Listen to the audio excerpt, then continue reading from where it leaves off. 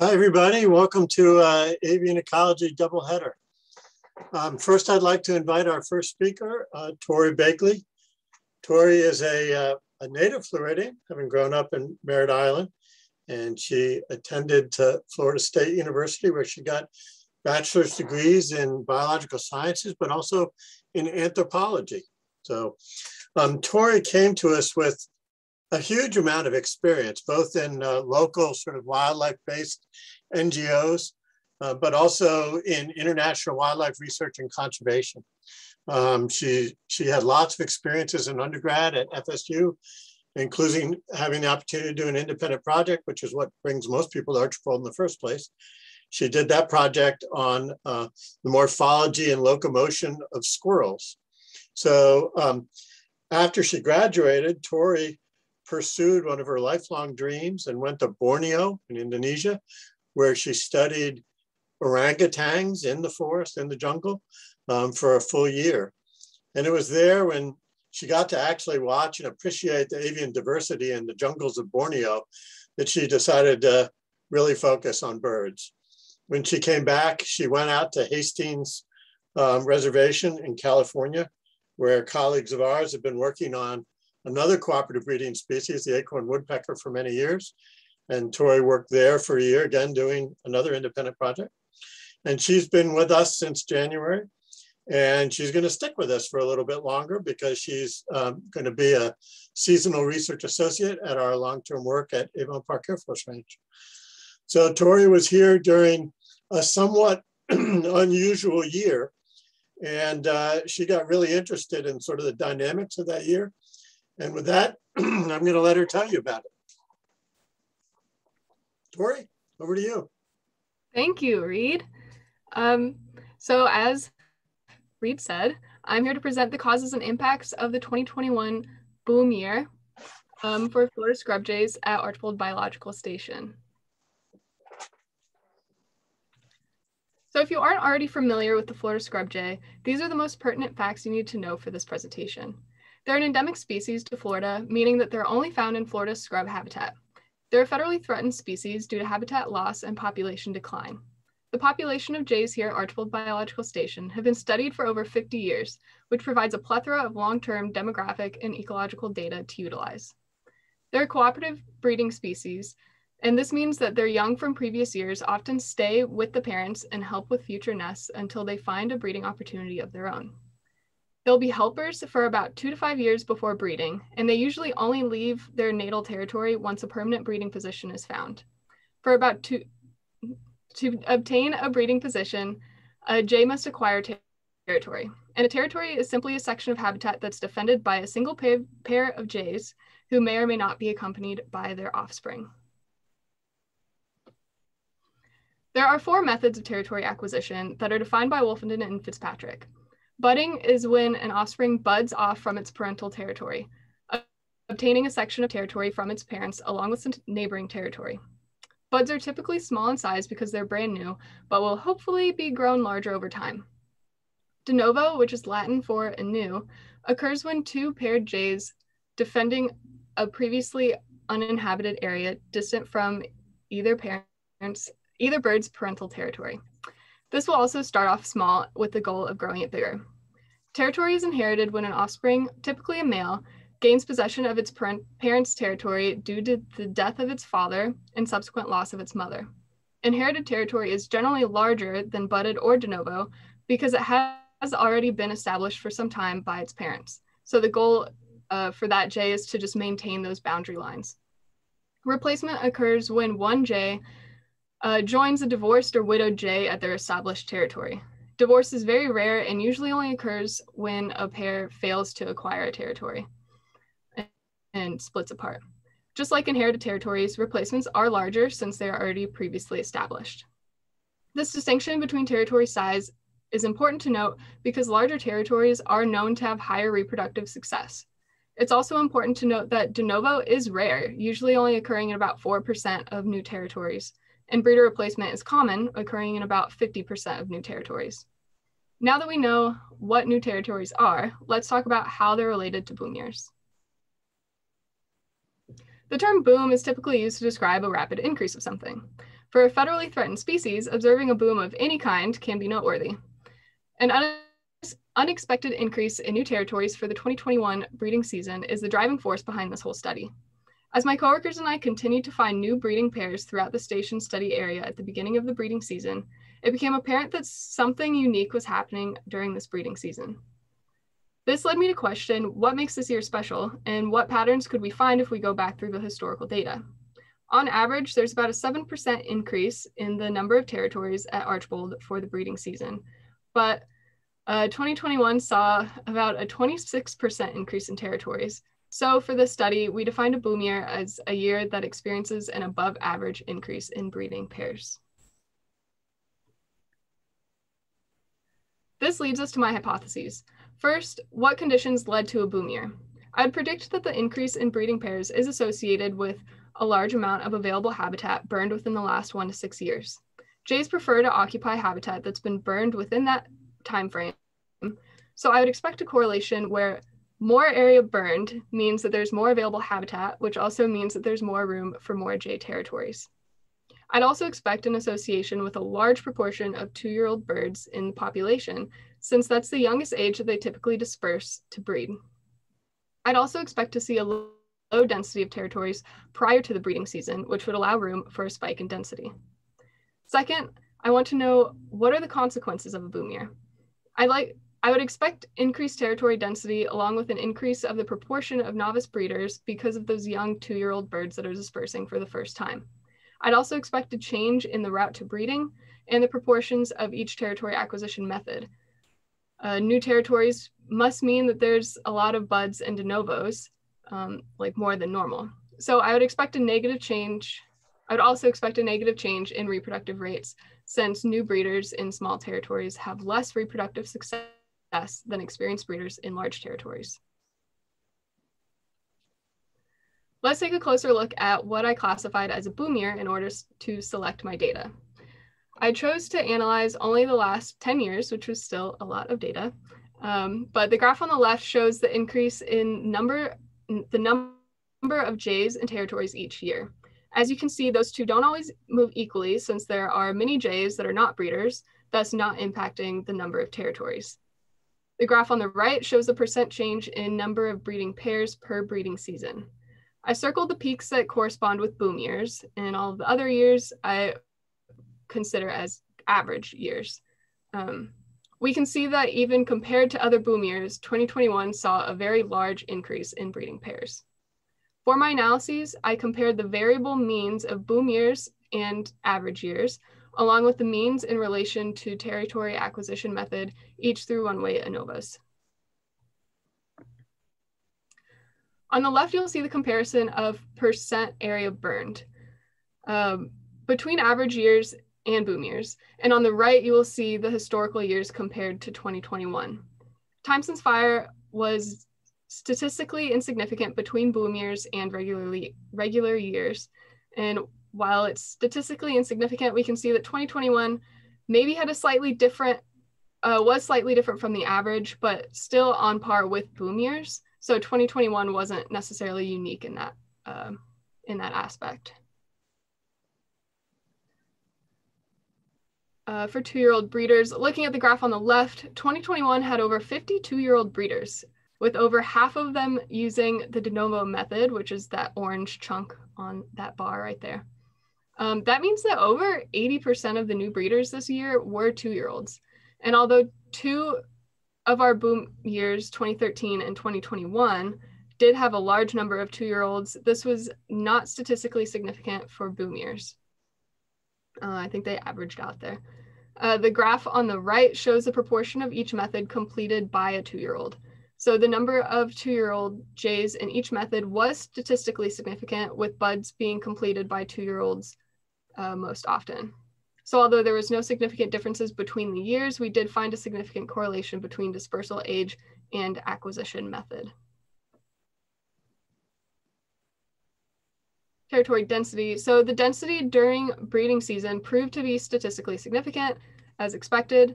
The density prior to the breeding season was not significant, even though it did appear as though boom years had slightly lower densities prior to the breeding season. but these graphs just show the density during breeding season. We can see that 2021 aligns with other boom years in this aspect. So again, it's not necessarily unique or different from other boom years, but it is still a boom year. I did find that the proportion of novice breeders per each territory acquisition method was statistically insignificant between years, even though it appears that boom years usually have a larger proportion. But it is important to note that the 2021 was even higher than the average and was also higher than the boom year average. And this suggests that 2021 might be unique in the number of novice breeders that it did have.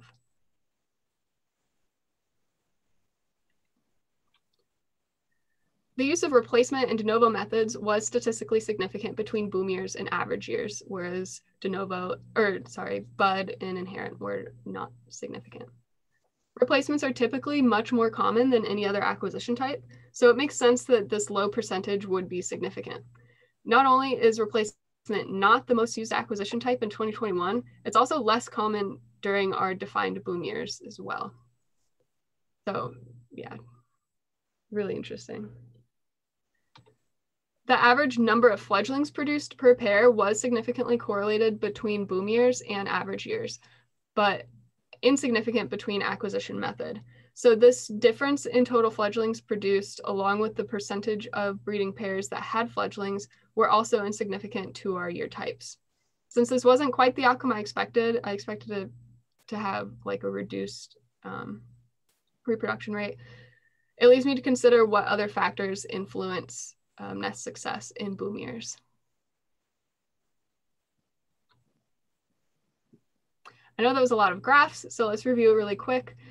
Time since fire and area burned and the number of 2-year-old jays was not significantly correlated with our increased breeding territories. 2021 had an unusually high proportion of novice breeders, although it was statistically insignificant.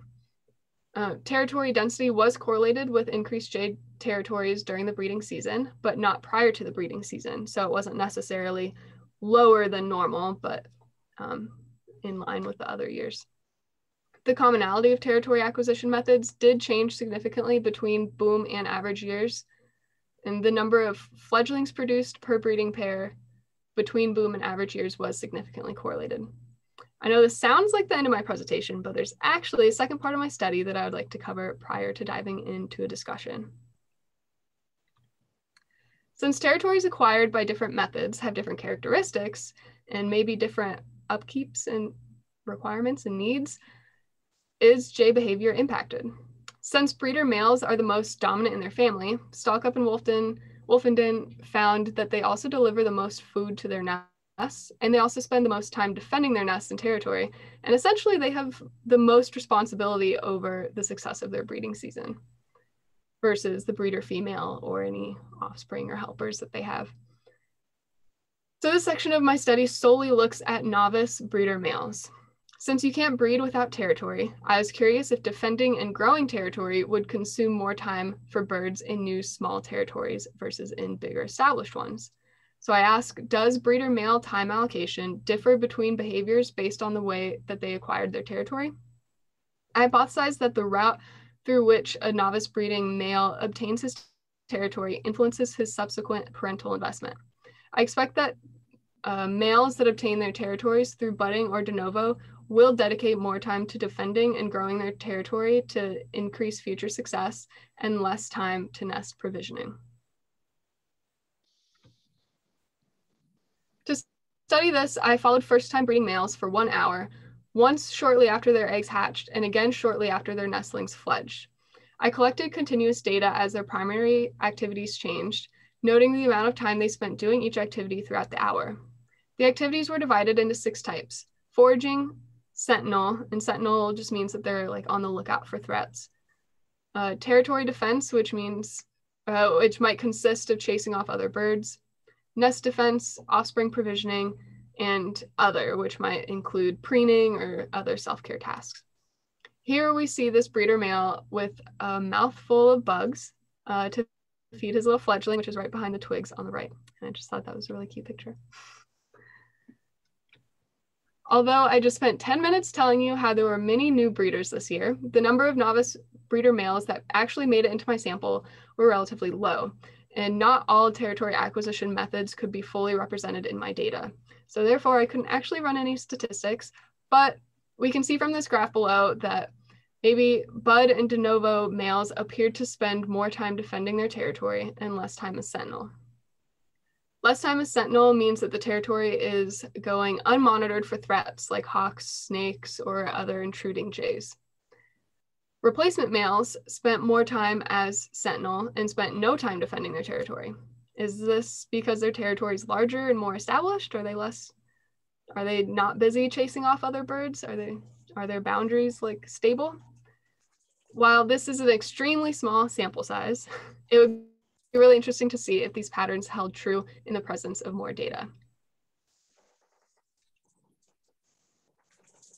To wrap it all up, since fire didn't show significance in the study, what other environmental factors could have influenced the 2021 breeding season in other boom years?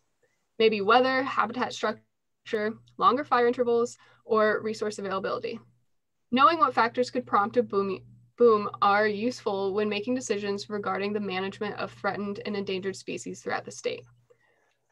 Boom years resulted in a shift in route to breeding methods and reproductive rates. I'd like to explore the reproductive rate more in the future because an increased rate could actually explain the whole purpose of a boom. My data didn't necessarily say that, but it would be really interesting to look more into. And if a boom year does have higher reproductive rates, what proportion of those offspring survive to become breeders? And how is the overall population actually changed by a boom year in the long run? Overall, 2021 was unique in some aspects. The sheer number of novice breeders was higher than expected, and this could be due to a high number of birds that had been waiting for just the right time to become breeders, or possibly one of the environmental variables that I didn't check. The switch between increased de novo territories and reduced replacement territories was also noteworthy since 2021's methods were used at incredibly atypical rates. Remember that replacement rate was super low, whereas de novo was super high. The preliminary behavioral data that I was able to collect on the novice breeder males suggests that it was worthwhile to continue these field observations into future breeding seasons to learn about how route to breeding impacts their behavior. Unless there are more boom years coming up or other special years like 2021, it will take a long time to accumulate a significant amount of data on the behavior of new breeders across every acquisition method. Special thanks to Reed, Angela, Meredith, Lynn, and the Archbold interns and staff for all of your help and support during this project. It's been a wonderful field season. Thank you. Thank you, Tori. And you can hear the audience applauding right now. We've got at least a couple questions, so I'll pose those questions to you. And so let's see. One question is, if you were to hypothesize another climatic or resource variable that might explain the boom year, what variable do you think is important?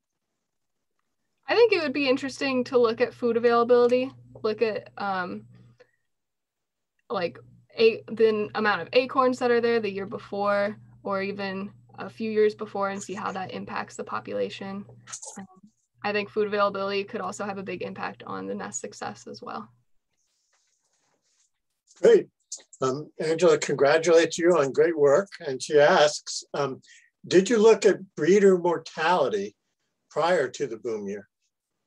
Yeah, so I did look at that. It's not in this presentation. I didn't find any significant correlations. It did seem like there was reduced reduced breeder survival, so increased breeder mortality the years prior to these boom years. I think it would be really interesting to look into that. It wasn't statistically significant, but there could be something there. Hillary asks, can you control for hydrology? And I think what she's saying is suggesting that groundwater levels and maybe not so much rainfall in particular might be important. That would be really interesting. That's not something that I considered or looked into at all, but that would be a really interesting thing to investigate in the future. It could influence food availability, insect abundance, things like that. So one of your compadres, James, asks, what's the difference between being divorced and being widowed for a jay? Is one more common than the other? Yeah, so being a divorced jay, divorces aren't common in jays. They usually mate and they'll stay mated until one of them dies. Yeah, so divorces are pretty rare. That usually only occurs when two jays, probably young jays, 2-year-olds maybe, join forces, acquire a territory, and then something doesn't work. The territory, they just like can't lock that down. Maybe they can't defend the borders. Maybe the male isn't really up to his responsibilities as breeder male. And something happens and they split apart by the end of the breeding season and they divorce and they don't come back together ever again. It doesn't involve the death of either of them. It just didn't work out and they move on to other opportunities. Whereas a widowed jay, its mate dies and then there's the possibility for replacement. So a jay could come in and mate with that widow and then that's a replacement. They both yes, and that counts as a replacement. Josh asks, could boom years depend not so much on the total area burned, but burns occurring in specific places, in a certain kind of habitat or things like that?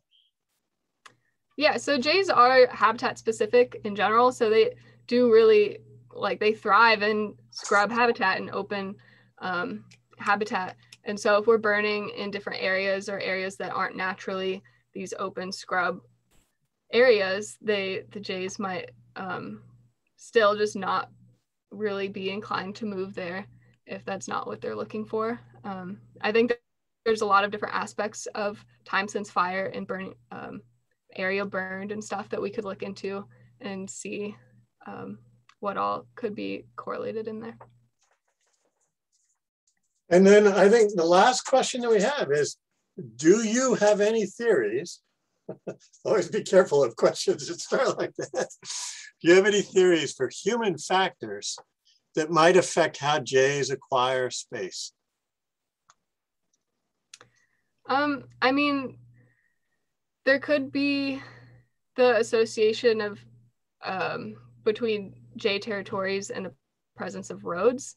And a lot of jays tend to like these open areas, especially out in the demo tract here at Archbold. They kind of like the fire lanes because they're open and they're sandy. They can cache food in the sand and it's also open, so they can see predators and stuff really easily. So maybe the presence of roads or gaps could influence territory acquisition and also just habitat quality. So if people are not using land well, they're not managing land well, that's definitely going to impact territory acquisition. So if someone has a big plot of land and they're not burning it, it's just very overgrown. Maybe at one point it was jay habitat, but they can't survive there anymore. No jays are going to move in until that area is managed correctly and could be classified as optimal habitat. Okay, well, I think we've done a good job of answering. Great job, Tori.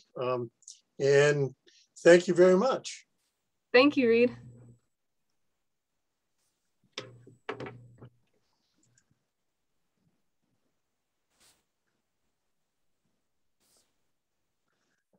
So I'm going to introduce our next speaker. And Bryce, maybe you can already go ahead and share your screen.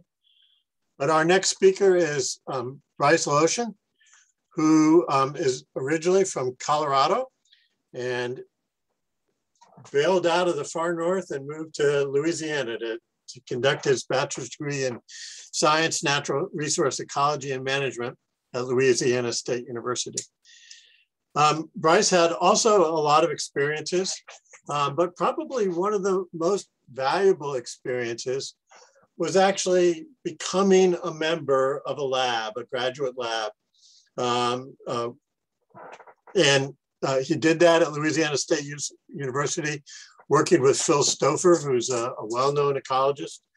And that not only introduced him to a whole bunch of different experiences in the field, but the sort of academic culture of a research lab. So discussing research, both formally and informally in discussion groups, working with people with very, very different research questions and even species. So exciting to have had those opportunities. After his work, he worked for the University of Illinois, working on golden cheek warblers in Texas, which is another endangered species. And there he got familiarity with a lot of the techniques that we use with our work in the Florida scrub jay. So Bryce has applied all of that to not only the work that he did for the lab, but his project. Now, Bryce came in with a lot of curiosity and asked a lot of questions about things that had been done previously. And we talked at length about a project that had been done as a PhD back in the early 90s. And Bryce thought about it and came up with some new ideas and tried to replicate some of the work that was done back then under some different conditions. So Bryce, I'm going to turn it over to you, and he's going to tell you about a little bit about his work with Frisbees. Thank you very much, Reed. And thank you everyone for showing up today. So yeah, as Reed said, my project is about, I'm looking at the effective habitat structure on the social learning of a novel foraging task in the Florida scrub jay. So first off, what is social learning? So the definition I'm going to use is learning from others, not only from their actions, but also from the consequences of their actions. And social learning has been demonstrated in a wide variety of taxa, including both vertebrates and invertebrates. Pretty much anything you can think of, from mammals, birds, even fish and insects, have shown a capacity for social learning. There's a paper by Witten, which is a good review of the major discoveries. So in the past, social learning was traditionally focused on lab experiments, but the actual natural field might have differences than a lab experiment. So over recent years, more and more field experiments have been done on social learning, and social learning has been demonstrated in natural environments for over 20 species, including a range of contexts such as foraging preferences, techniques, habitat choice, and predator avoidance. And as Reed talked about a little bit, one of those 20 species is the Florida scrub jay. So some research done by Peter Midford here at Archbold in the 1990s demonstrated social learning in the Florida scrub jay. So what he did was he trained adult scrub jays to complete a novel foraging task, which was digging for peanuts inside of a ring. And then he compared the task performance of juveniles in families with a trained demonstrator to juveniles with no demonstrators. And what he found was that juveniles with demonstrators performed significantly better than the control group. And this graph over here, it's kind of confusing with these different levels. But again, the big takeaway is that juvenile scrub jays who had demonstrators for the task were much more successful at completing the task than the control group. So then some other research that has been done here at Archbold looked at habitat structure and perceived predation risk in scrub jays. So this started in 2010 from an intern in the avian ecology lab here named Dan Albrecht Mallinger, and it continued on with a few other interns in subsequent years. And they were looking at giving up density.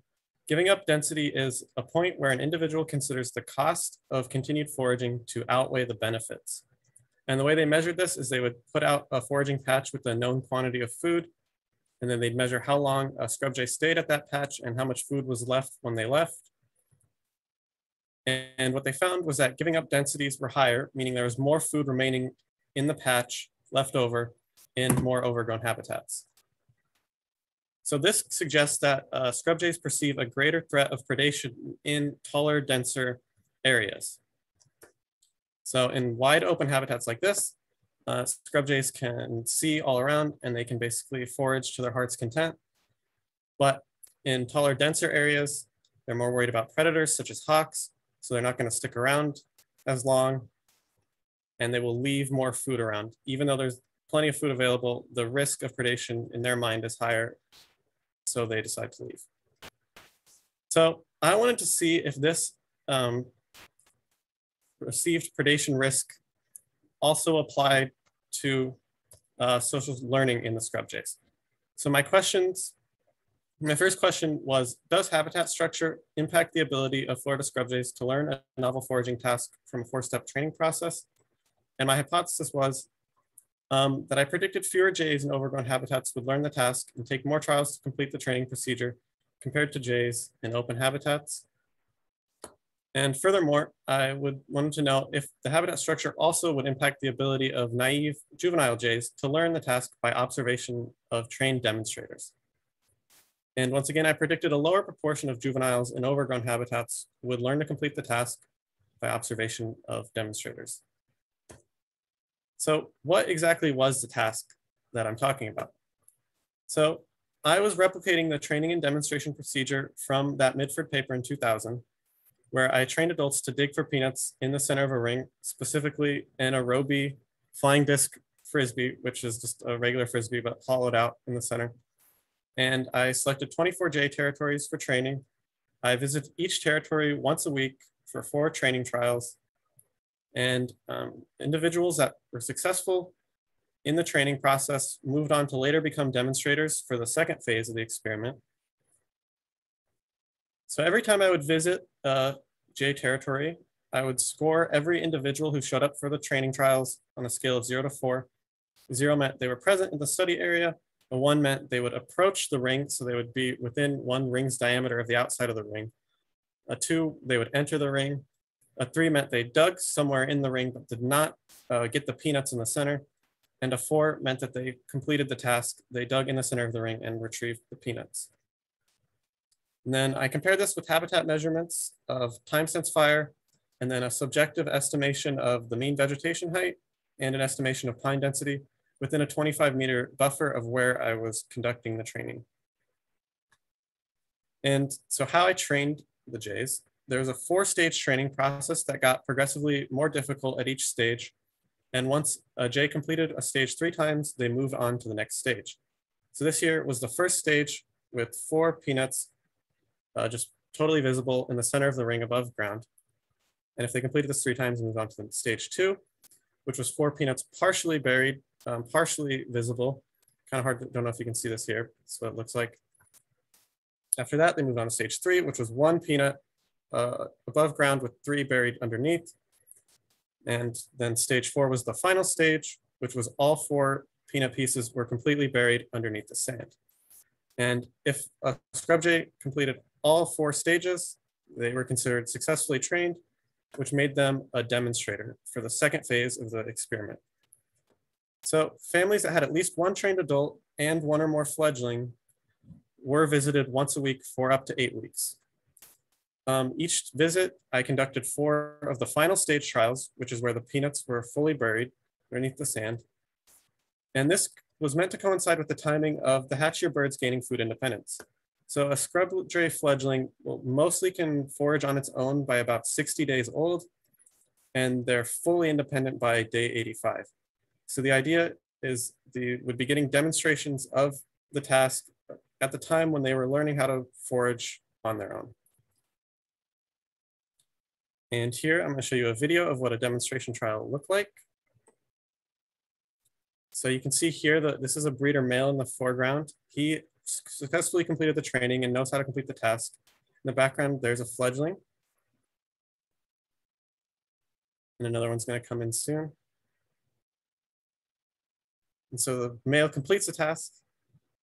The fledglings see it, but they're hesitant to go in the ring. And at the end, the breeder female also comes in. But this can show that entering the ring doesn't really come naturally to these jays. They're definitely wary at first. So that's what a demonstration trial looked like. So now we're going to get into what were the results. So going back to the initial training process where I had the 4-step training process for the adults, I analyzed training success versus sex and social class. So looking at sex, males were significantly more successful at completing the training than females. About 60% of the males learned how to complete the task, where only about 25% of females learned to complete the task. And then social class, there were no significant differences, but breeders did perform better at training than helpers and juveniles. This was a very small sample size in helpers and juveniles, only 5 helpers and 7 juveniles. And juveniles here is referring to scrub jays that were a year old, but are still living in the territory with their parents, are not yet considered helpers, not the fledglings that are born this year. So because there are significant differences in males and females, I split males and females for the analysis of training success. And I ran a one-way ANOVA, and I was comparing training success with 4 different variables, which included time since fire and average scrub height, which were the habitat variables. I also looked at the number of training trials that the birds attended and the average trial interval, which is the average number of days between trials that a bird attended for training. And for females, nothing was significant, but for males, the average trial interval did end up being significant. And here's what that looks like on a graph. So males who completed the training, who were successful, had a lower trial interval than males who were unsuccessful at completing the training. And so what this number means, the interval between trials, so I visited each group once a week for 4 trials in that session.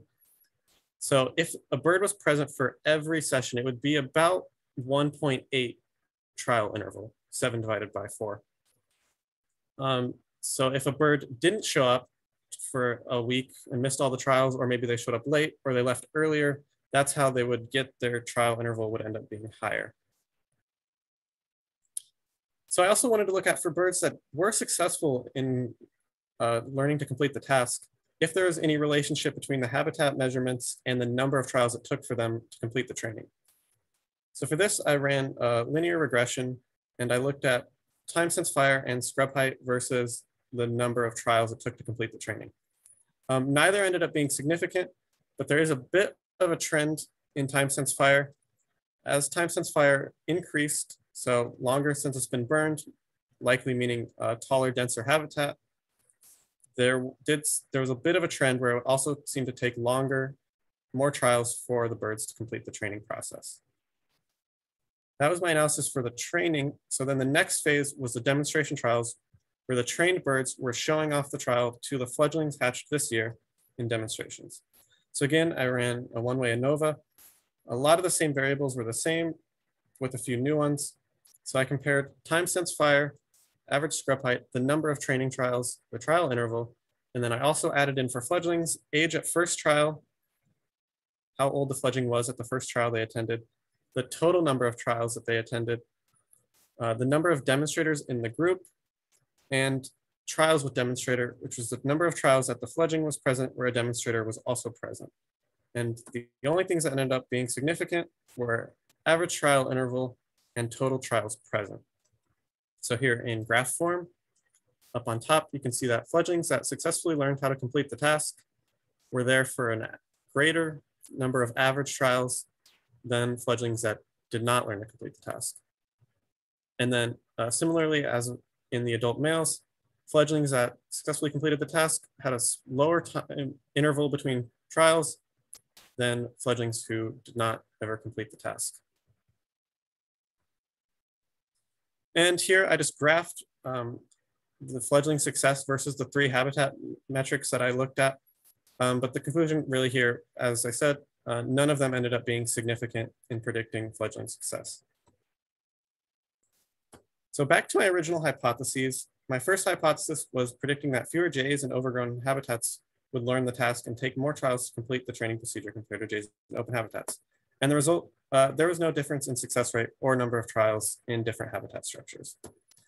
And furthermore, for fledglings, I predicted a lower proportion would learn to complete the task in overgrown habitats. But again, the results were no difference in fledgling success compared to habitat structure. So, but what can we draw from this? So some discussion. So for the adults, it seems like habitat was not driving the difference in learning directly. There was a significant difference between males and females. And there also, while insignificant, there was a correlation where breeders were more successful than helpers and juveniles. So in a scrub jay group, an breeder male is always dominant over all the other members in the family. So this could possibly suggest that maybe more females and fledglings even knew the task solution, but just didn't get the opportunity to ever complete the task, because possibly the breeder male always got first dibs because he was dominant and was hogging the ring and eating all the peanuts himself. So when we looked at analysis for males specifically, average time between trials was significant in predicting training success. So the more often that they showed up for training, the more likely they were to be successful. And for analysis of females, there were no variables that ended up being significant. So in the second phase of the experiment is when the trained adults were demonstrating the task to naive fledglings. Again, the habitat of the study area was not significantly related with fledgling success, but the number of trials attended by the fledglings and the interval between trials was significant. So really it seems like it's coming down to the quality of the training for the fledglings. So the number of times that they showed up to see demonstrations from the trained adults and how frequently the interval seem to be the best predictors of whether or not they learned to complete the task. So while there's no direct relationship between the habitat measurements and the birds learning the task, I wanted to see if there was possibly an indirect relationship. So we saw that trial interval was significantly correlated in both adult males and fledglings. So I looked at the relationship between average trial interval and my habitat measurements. And again, none of them ended up significant. The best correlation was time since fire and the average interval between trials. So there's a bit of a trend here where as time since fire goes up, the average interval between trials goes up as well. So this could suggest that while the habitat doesn't seem to impact their learning once they show up at the trial area, the habitat condition of the study area could impact whether or not they do show up. So if you remember, the average interval between trials goes up if they either don't show up for trials or they possibly leave early. This could have something to do with the habitat structure and that perceived predation risk. If they're worried about hawks or other predators in that area, they may not stick around for training or demonstrations. And some considerations for possible future studies. This study could be continued long-term. You'd get a larger sample size. You could assess the retention of jays over time if they still remember how to do the task. And you could compare the task learning in naive adults to naive juveniles if adults move into a family where there's already a bird trained, or maybe a trained bird goes and starts its own territory, as we learned about in Tori's presentation. And you could compare learning in different habitats within the same family. So you keep the birds the same, but over different years, you could change exactly where the demonstrations take place in their territory, which would change the habitat metrics. Also, you could do the same study with multiple rings. This would put more opportunities for non-dominant birds to complete the task. So maybe more females or more fledglings, if they do know the solution, but just don't get the opportunity to complete the task because of a dominant male always being present, that could alleviate some of that. And we can also look at other factors on learning, such as the time of year, the reproductive stage of the jays, whether or not there's a sentinel present. If there's a sentinel present, they might be less worried about predation and be fully focused on the training. And the idea of trusted demonstrators, doesn't matter who is the one demonstrating. Does it matter if it's a bird within that jay's family or a different family? Does it matter if it's a male or a female or a breeder or a helper? Could look at all of that. So I just want to say thank you to Reed, Meredith, and everybody in the Bird Lab for all their help and support on this project. And thank you to everyone else I got to know here at Archbold, all the interns. It's been a terrific time. Special thanks to former avian ecology intern Derek Fucic. Some of you may have seen his seminar a couple of months ago. He was out there collecting data with me, running some of the training trials. It really helped me out a lot. There was a lot to do, training all those jays every single week. So special thanks to Derek. And thanks again for everyone for coming. Happy to take any questions if you have them. Thank you, Bryce. Great job. Everybody clapping. So let's see, let me go into the chat and see if we've got a few questions. Let's see here. Well, I have a question for you. So do you think that group size might have an interaction with learning? Does the potential for increased social interactions somehow interfere with the opportunity to learn? So I didn't look at group size and learning at all, but I think there could be a relationship. It could go either way. It could be that if there's a larger group, it could lead to more demonstrators, which was not, number of demonstrators wasn't significantly correlated, but it was pretty close. And it seemed that more demonstrators did seem to mean more likely successful. But it could also go the other way, is if there's a really large group, it could be a similar thing with like the breeder male hogging the ring. If there's a whole lot of competition for the task, and it could make it harder for other jays to learn because they just don't have access. They're being pushed out by other members in the group. There are no other questions right now, Bryce. I guess you explained it so well. Well, here's one more just came in.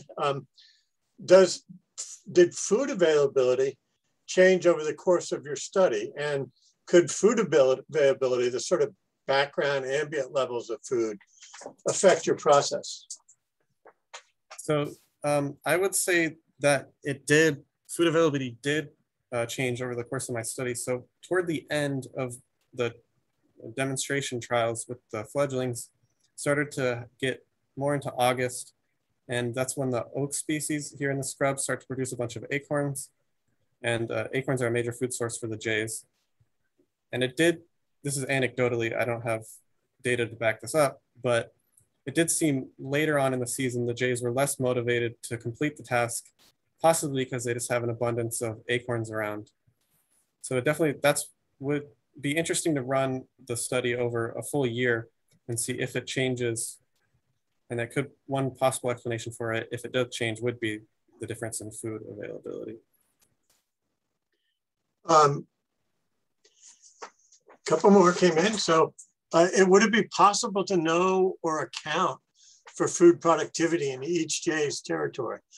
Maybe jays with larger territories or more established territories might have more food and not necessarily be that concerned about learning the technique?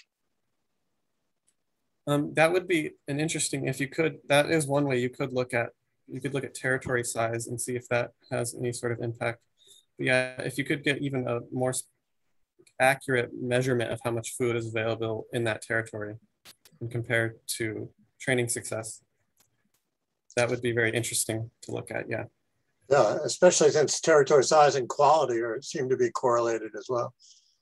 How long do you think the jays retain knowledge of the training tasks? Would jays be able to complete the training in future years if it wasn't reinforced along the way? So I know going back to Peter Midford's original experiment, he ran it for something like 5 years. And I think he visited every 3 months to check retention. And the retention rate was pretty good. I don't remember the exact percentage, but it was very high. I don't know if you had a bigger gap than 3 months, if you waited, say, a full year till the next breeding season, what the percentage would be. But I definitely think some of them would still remember to complete the task. And then Chelsea Moore asks, do you think your presence had any effect on learning? It seems like the Archbold jays associate humans with food. So definitely the Archbold jays do associate humans with food, and peanuts specifically. I do think it would be much harder to train jays probably at a different study site for the same task. It would probably take longer. You'd probably have a lower percentage that would learn the task. I definitely think it is a contributing factor that they are used to being provided food by researchers out here. I think that does help in them being trained.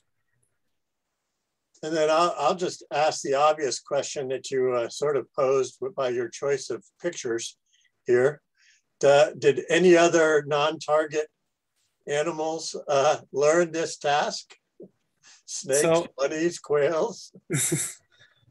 A lot of these pictures are from earlier stages in the trials where there's like peanuts fully visible. But I did have one towhee that did go in and get some peanuts. Had a mouse. I think that was even a final stage. So maybe it was smell or something. Did come in, get some peanuts. Yeah, rabbits. Quail didn't eat any peanuts, just walked by. But yeah, that was kind of fun. Sometimes when you're sitting out in the scrub in the same place for a while, you see some fun stuff. Well, again, thank you, Bryce. Great job, and appreciate all the effort that both of you guys put into your projects and into the lab throughout the season. Thank you. Yep. Thanks, everybody. Like us on Facebook and check out the Archbold website to find out our future seminar offerings, and subscribe to the Archbold newsletter there too. You'll find both of these under the News and Events tab. And we will see you soon.